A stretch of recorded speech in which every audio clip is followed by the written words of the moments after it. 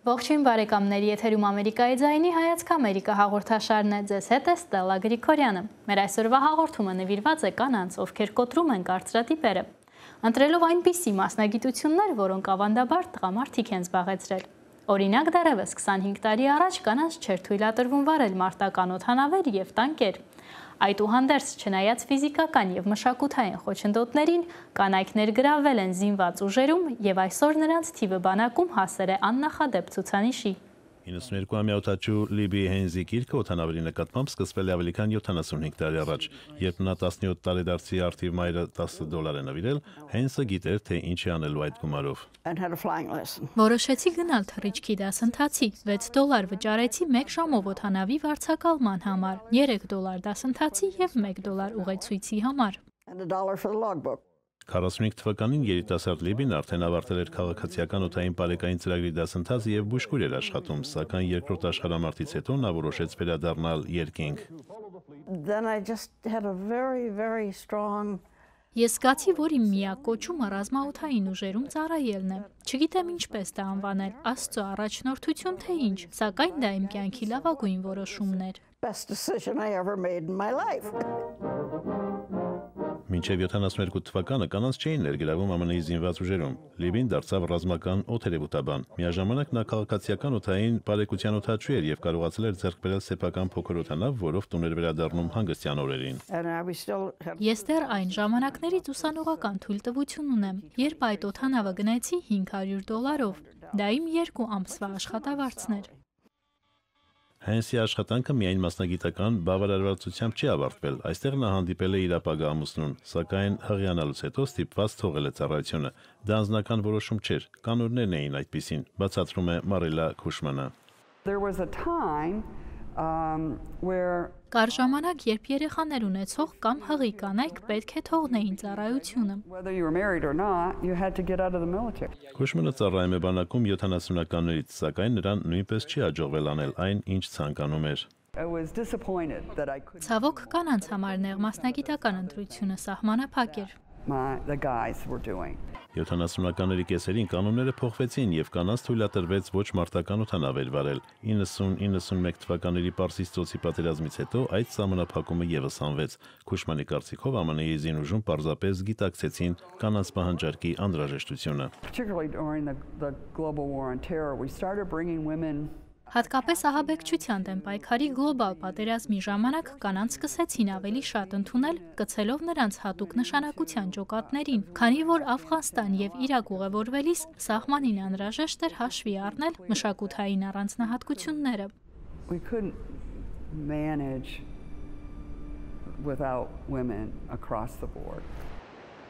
Այսօր ԱՄՆ-ի զինված ուժերում կանայք կազմում են անձնակազմի 14%-ը, ինչը երկար տարիների պայքարի արդյունք է։ Թող սերունդները իմանան, որ համազգեստով կանայք նույնքան վճռական և քաջարի մարտնչել են հանուն ազատության։ Երկու կանայք էլ ուրախ են տեսնել, որ բանակում կանանց համար չկան սահմանափակումներ, թեև Հենսի համար դրանք երբեք էլ լուրջ խոչընդոտ չեն եղել։ Ամերիկայի ձայն, Վաշինգտոն։ Երկնքից անցնենք տիեզերք։ Ոչ վաղ ժամանակներում թերևս հազվագյուտ էին հանդիպում աղջիկ երեխաներ, ում երազանքը տիեզերագնաց դառնալն էր։ Այս հազվագյուտ աղջիկ երեխաներից էր այժմ արդեն ՆԱՍԱ-ի տիեզերագնաց Շենոն Ուոքերը։ Գիտությունը ամեն ինչ է։ Գիտությունը ձևավորում է հասարակությունը։ Գիտությունը այն է, թե ինչպես է ամեն ինչ աշխարհում։ Գիտությունը օգնում է առաջ շարժվել, մեզ շրջապատող իրերը ստեղծել և կատարելագործել։ Մենք ոչնչի չենք հասնի առանց գիտնականների մշտական հարցադրումների և դրանց պատասխանների փնտրտուքների։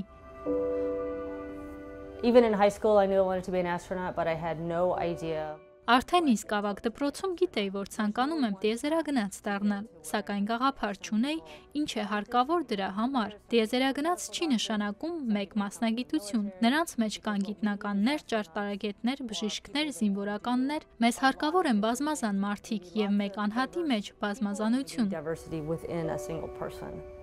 Իմ անունը Շենոն Ուոքեր է, և ես ՆԱՍԱ-ի տիեզերագնաց եմ։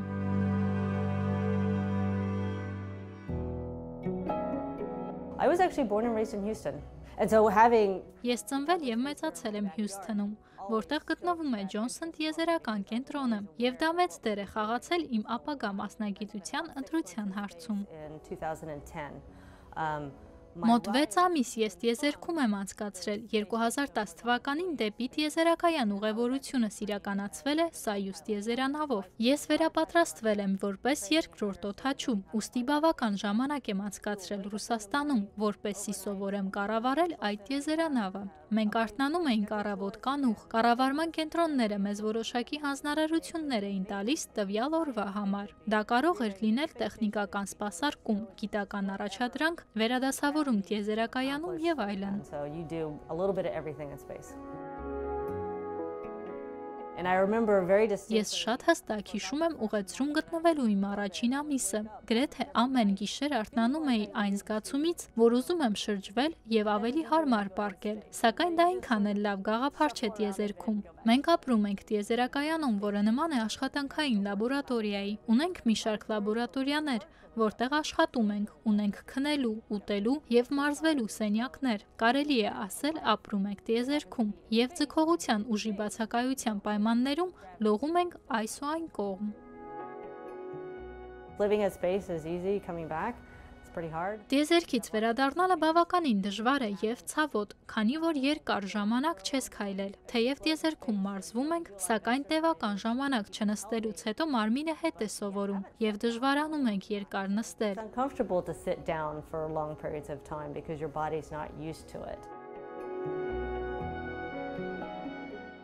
Տիեզերագնաց դառնալուց հետո ես ավելի շփվող եմ դարձել, քանի որ հաճախ հարկ է լինում պատմել ՆԱՍԱ-ի աշխատանքների մասին։ Հաճելի է տեսնել, որ աշխարհում կան մարդիկ, որոնք ունեն նույն հետաքրքրությունները, եւ բոլորս աշխատում ենք հանուն ընդհանուր նպատակի։ Աշխարհը ՆԱՍԱ-ով չի սահմանափակվում։ Ուստի լեզուներ սովորելը չափազանց կարևոր է, որպեսզի իսկապես հասկանանք մարդկանց եւ տարբեր մշակույթները։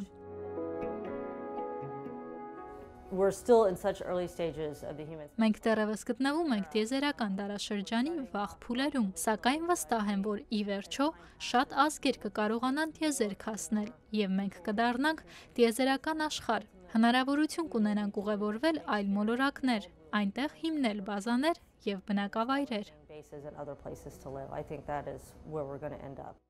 Բավականին վերջերս ի հայտ է եկել մի նոր մասնագիտություն, ու թեև այն օդաչուի կարգավիճակ չի տրամադրում, այնուամենայնիվ հնարավորություն է ընձեռում ցած նայել երկնքից։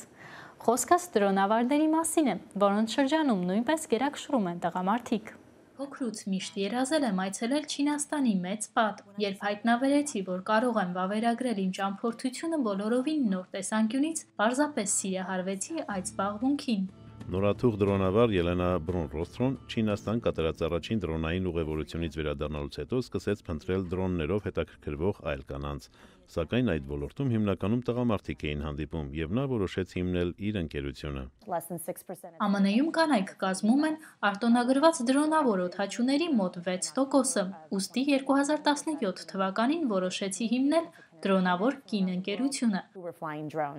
Այսօր ավելի քան 30,000 կին ամեն օր կիսվում են իրենց անօդաչու էքսկուրսիաների լուսանկարներով, սակայն Ելենան այդքանով չի բավարարվել։ Մտածեցի, որ կարելի է կանանց սովորեցնել անօդաչու սարքեր վարելու հմտություններ, այդպես սկսեցինք մեր դասընթացները։ Մասնակիցները հանդիպումներ են ունենում ամբողջ աշխարհում, դասընթացներ են վերցնում եւ առցանց աջակցություն առաջարկում օդաչուների պետական հավաստագրման համար։ Դա նաեւ աշխատանքի հնարավորություն է ստեղծում դրոնավար օդաչուների համար։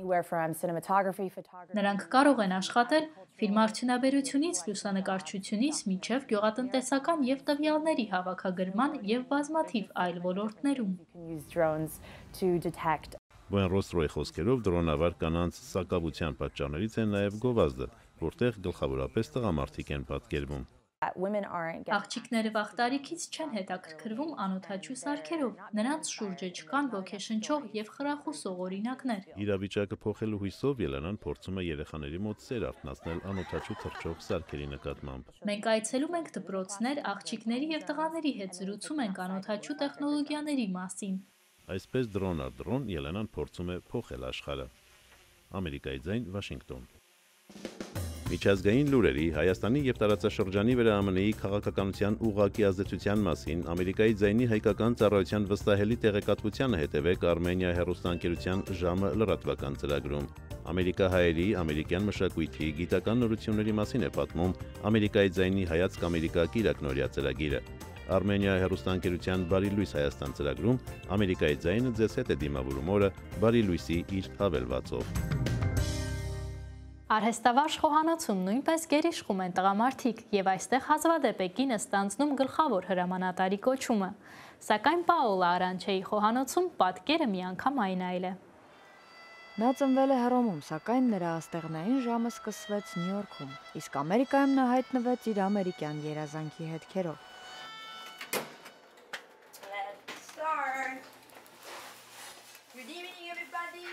Արհեստավարժ խոհանոցում գերիշխում են տղամարդիկ և այստեղ հազվադեպ է կինը ստանձնում գլխավոր հրամանատարի կոչումը։ Սակայն այս խոհանոցում նա գործի է դնում ոչ միայն իր բացառիկ խոհարարական տաղանդը, այլ նաև ամերիկյան խոհանոցի դասական 3 լեզուները՝ անգլերենն, իտալերենն ու իսպաներենը։ Սա առաջին հերթին ծանր աշխատանք է։ Շատերին թվում է, որ շեֆ խոհարարը գալիս է խոհանոց, ինչ-որ սոուս պատրաստում ձեռքին գին ու գավաթ։ Հավատացեք, դա միայն հեռուստաէկրաններին է այդպես։ Իսկ խոհանոցում գործող խիստ կանոնները բանակ են հիշեցնում։ Հիգիենայի անթերի պահպանում, ճշգրիտ օրակարգ, որտեղ ամեն վայրկյանը հաշված է, և անվտանգության կանոնների իրազեկություն։ Շատերը հարցնում են, թե ինչպես եմ խոհանոցում այդքան գտնվելով պահպանում կազմվածքս։ Պատճառը մեկն է, իմ գործը հեշտ չէ։ Դե իսկ սեփական անունը ասեղնագործված սպիտակ հագուստ կրելու համար անշուշտ պետք է երկար ճանապարհ անցնել։ Այս անունը ես վաստակել եմ ծանր աշխատանքի շնորհիվ։ Նրա կյանքի 41-ամյա պատմությունը մի ամբողջ գրքի է արժանի։ Փոքրիկ գանգրահեր աղջնակը նախ իր տիկնիկներին էր կերակրում և ուներ հստակ երազանք։ Արդեն 14 տարեկանում նա կձեռբազատվի իր երկար գանգուր մազերից, կհեռանա տանից, տեղափոխվելով խոհարարական բարձրագույն դպրոց, որտեղ նա տարիներ շարունակ առանց ազատ օրերի ամաններ կլվանա փորձելով հնարավորինս սովորել աշխարհի լավագույն խոհարարներից։ Այնուհետև նա կստանձնի իտալական հայտնի Լացիո ֆուտբոլային ակումբի մարզիկների սննդականոնի պատասխանատվությունը։ Հետո Մարոկկոյի թագավորը Պաոլա Արանչեի պատրաստած ռիզոտոն ճաշակելու համար նրա ետևից ինքնաթիռ կուղարկի։ Սրան էլ կհաջորդեն Կալիֆոռնիայի հայտնի հաճախորդները։ Հետո նա կունենա փոքրիկ։ Ինձ համար օրվա 24 ժամվա ընթացքում միայն մայր լինելը բավարար չէր։ Ես չէի կարող զոհաբերել իմ ամբողջ կյանքի գործը։ Սա փառքի կամ հարստության ձգտում չէր, սա իմ կիրքն է, առանց որի ես չեմ կարող ապրել։ Եվ այսպես նա հավաքեց ճամպրուկները և իր փոքրիկի հետ տեղափոխվեց Նյու Յորք։ Այստեղ Նյու Յորքի քաղաքապետը խոհարար էր փնտրում։ Այս գործի համար հսկայական մրցույթ էր հայտարարվել։ Ահա այս առանձնատան ներսում է, որ Պաոլայի խոհարարական տաղանդը արժանի գնահատական գտավ։ Ընտրությունը կանգ առավ հենց նրա վրա։ Այս աշխատանքն ինձ համար ասես սպորտային մրցավազք լիներ։ Ես այն գլխավոր խմբի անդամն էի, որը պատասխանատու էր խոհանոցում կատարվող ամեն ինչի համար։ Ես իհարկե երբեք քաղաքականությամբ չեմ հետաքրքրվել։ Նյու Յորքի քաղաքապետն ընդամենը իմ ղեկավարն էր, իսկ իմ պատասխանատվությունն էր աջակցել նրան։ Եվ Պաոլան իր այս հաճախորդի մասին գիտեր ամեն ինչ, նրա օրակարգից մինչև առողջական վիճակը։ Նա չափազանց զբաղված էր։ Ես կարծես անվերջ փորձում էի հետևել նրա արագ կյանքի ռիթմին։ Քաղաքապետը չափազանց զբաղված է։ Ես կարծես անվերջ փորձում էի հետևել նրա արագ կյանքի ռիթմին, հետևել, որպեսզի նա ճիշտ սնվի։ Եթե հարկ էր լինում առավոտյան վաղ նրան անկողնում նախաճաշ մատուցել, ապա այդպես էլ պետք է արվեր։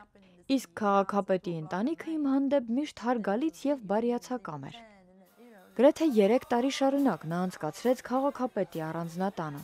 Իսկ քաղաքապետը երբեք չէր մոռանում նրան շնորհակալական նամակներ ուղարկել, ինչը իհարկե չէր կարող չուրախացնել Պաոլային։ Երբեմն էլ նրան հաջողվում էր դուրս սողոսկել, տրվելով իր սիրած զբաղմունքին՝ մթերային խանութներում։ Մթերային խանութում միշտ զարմանքով հետևում էին, թե ինչու եմ 3 տարբեր ապրանքանիշի նույն ապրանքը գնում։ Բայց չեք հավատա, նույնիսկ 3 տարբեր ապրանքանիշի աղը տարբեր համ ունի։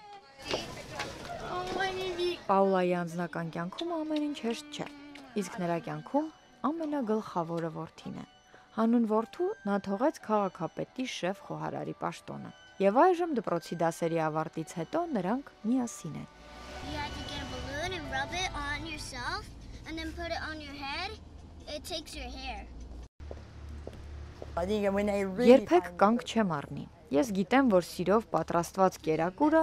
ասես սիրո ուղերձ լինի։ Դա իհարկե կյանքի հետ հաղորդակցվելու մի ուրույն ձև է։ Երբեմն նույնիսկ երազում զգում եմ մայրիկիս պատրաստած նախաճաշի բույրը, որն ինձ տանում է իմ մանկություն, տանելով մորս մոտ,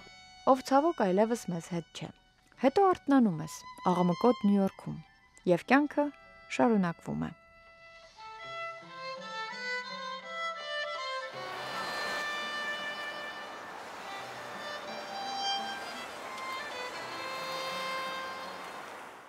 Նյու Յորքի բնակչության կեսից ավելին կանայք են, սակայն քաղաքի բացօթյա տարածքներում տեղադրված 150 հուշարձաններից միայն 5-ն են խորհրդանշում կանանց։ Քաղաքային իշխանությունների որոշմամբ Նյու Յորքը կհարստանա քաղաքի զարգացման մեջ ներդրում ունեցած կանանց նոր արձաններով։ Նյու Յորքի կենտրոնական զբոսայգու 25 արձանների թվում են մայրսագի և հրաշքների աշխարհից Ալիսայի հեքիաթային կերպարները, սակայն որևէ իրական կնոջ նվիրված արձան այստեղ չկա։ Եվ առհասարակ ամբողջ քաղաքում 150 հուշարձաններից միայն 5-ն են խորհրդանշում կանանց։ Եվ ահա քաղաքային իշխանությունները որոշել են Նյու Յորքի հուշարձանային արվեստում ստեղծել գենդերային հավասարություն։ The statues that are being put up around New York City are part of a broader effort. Նյու Յորքում նոր արձանների տեղադրումը քաղաքային իշխանությունների ավելի ընդգրկուն ծրագրի մաս է կազմում, որը միտված է քաղաքի բազմաթիվ ոլորտներում առկա գենդերային անհավասարության վերացմանը։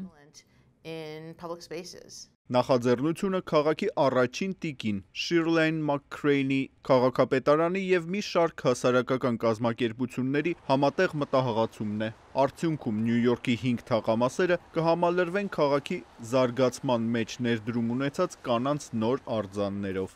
Մենք ստացել ենք ավելի քան 2000 առաջարկ 300-ից ավելի անուններով, և այդ 5 արձանները, որոնք կառուցվելու են 2020-ից մինչև 2022 թվականը, այդ ցուցակում են։ Կենտրոնական զբոսայգում կկանգնեցվի Էլիզաբեթ Քեյթի Սթեյթոնի և Սյուզեն Էնթոնիի հուշահամալիրը։ Նրանք անգնահատելի դեր են խաղացել 1800-ականներին ստրկատիրության դեմ և հանուն կանանց իրավունքների պայքարում։ Սակայն անհրաժեշտ է, որ պատմության մեջ դեր խաղացած կանայք հավասարապես ներկայացված լինեն։ Կենտրոնական կայարանում կտեղադրվի Էլիզաբեթ Ջենինգս Գրեհեմի արձանը։ Քաղաքացիական իրավապաշտպանի ջանքերով Նյու Յորքում վերածվել է սեգրեգացիան հանրային տրանսպորտում։ Բրուքլինում կկանգնեցվի Շերլի Չիսհոլմի արձանը։ Շերլի Չիսհոլմը ԱՄՆ-ի կոնգրեսի առաջին աֆրոամերիկացի կանանցից մեկն էր և երկրի նախագահական ընտրություններում առաջադրված առաջին կին թեկնածուն։ Ջազի լեգենդ Բիլի Հոլիդեյի արձանը կզարդարի Քուինսը։ Բրոնքսում կանմահանա Ամերիկայի հանրային առողջապահության ընկերության առաջին լատինամերիկացի կին նախագահ Հելեն Ռոդրիգես Տրիասը։ Իսկ Ստեյթեն Այլանդում կկանգնեցվի Նյու Յորքի նավահանգստի Փարոսի 30 տարվա հսկիչ Քեթրին Ուոքերի հուշարձանը։ Ամերիկայի ձայն, Նյու Յորք, Վաշինգտոն։ Բարեկամներ, հուսով եմ մեր այսօրվա հաղորդումը ոգեշնչեց ձեզ կոտրել կարծրատիպեր, անկախ ձեր սեռից, տարիքից և ձեզ շրջապատող հանգամանքներից։ Իսկ ես այսքանով ձեզ հրաժեշտ եմ տալիս, շարունակեք հետևել մեր հաղորդումներին նաև Ամերիկայի ձայնի կայքէջում և Facebook էջում։ Ամենայն բարիք ձեզ, ցտեսություն։